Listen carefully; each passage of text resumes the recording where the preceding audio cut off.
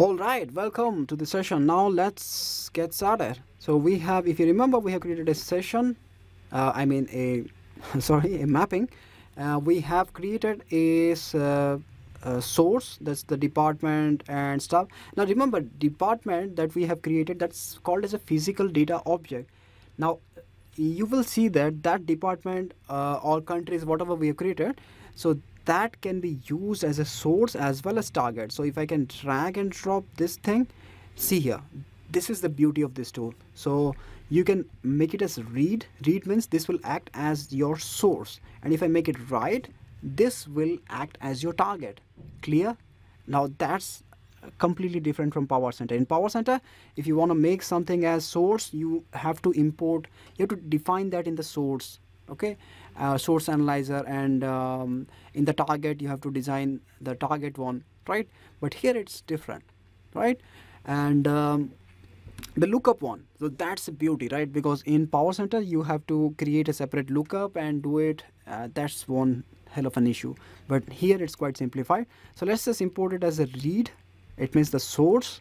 So here I go, my source is ready, and let me just import this stuff as my write as well. And okay, and I'm gonna create a mapping. So if I want to create a mapping, I can create just a basic mapping, or I will add certain transformation. Let's just add a expression transformation. Maybe we can add it, or to just see a basic demonstration of a mapping in IDQ, let's just add an expression transformation. And it's pretty much the same story here. You just drag and drop, and then drag and drop, okay, and save it, right? And that's it. This is done. Then you can run it. So run a mapping. See, before running, one thing you can always do that is really great is you can actually view the data here. So go here and say run data viewer. Now this is cool, but what is really cooler is you can actually go here and say run data viewer.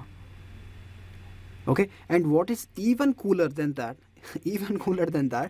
that is you can go here and actually profile this transformation. How the hell do you profile a transformation?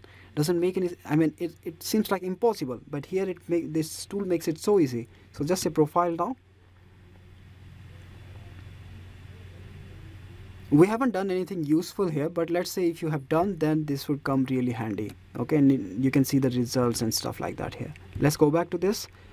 So we just ran it, and since we are dropping that to the same target, let's just configure the target. So you can configure the properties of the source, target, and expression, all of that stuff here. So if you want to configure the source properties, so how do you configure the source properties? Here you go to, just click on that, choose that thing, then go to properties here below. Okay, then you can see a lot of stuff: port, query, runtime, sources, advanced. Let's see see them one by one. General, not interesting. Ports, yeah, all right, this is important. So if you want to rename the port and bunch of, like, you know what you can do. So it's basically renaming your ports, creating additional ports. If I want to create an additional ports, I can do that. Okay, I can do that here. And the queries, if I want to do an override, then or select distinct or an override. So if I want to give a join condition, something like that, or a filter short condition, then I can do that here. Okay, I can just add it here. So this is how you add it. Simple, right? Or a join condition with some other table, if you want to do it, that also you can do it right here. And then runtime, the connections, you know, and the sources that are present, columns, keys, all that stuff, and the advanced, so pre-SQL, post-SQL, all that stuff. This is the same thing that's there in Power Center. So pre-SQL, what exactly is pre-SQL? So before running the mapping, whatever you put it here, that will be executed first, then the mapping will run. Post means once it starts reading the data from the source and it is done, once data is read, then the post SQL will run. Pretty simple, huh? So that's the thing. And you can see the properties of this thing also here. Okay, nothing great as such. The only thing you can see important one is the tracing level. Okay, that you can change it here. Dependencies, ports, and the target here. Port, runtime. So yeah, so what's important is the runtime. So in runtime, the connection properties, all those stuff you can change it. And then the directory overflow, so these are all stuff you can change it. The bad, okay, parameterizing, all that thing, that you can do it here. And then the load type, if you want to do a normal load, or you can see here the target type. This features, as you can see, is it's bit of, I mean, it's kind of same as what we see in Power Center. You might be thinking, why am I referring to Power Center so much? Reason is because this tool has evolved from Power Center. So yeah, maybe that's the reason. And you will see 50-60% of Power Center features are directly present as it is in this tool, right? And you can create other transformations as well. So, and just can you see one more thing, data quality here. So this means address validated is a data quality transformation.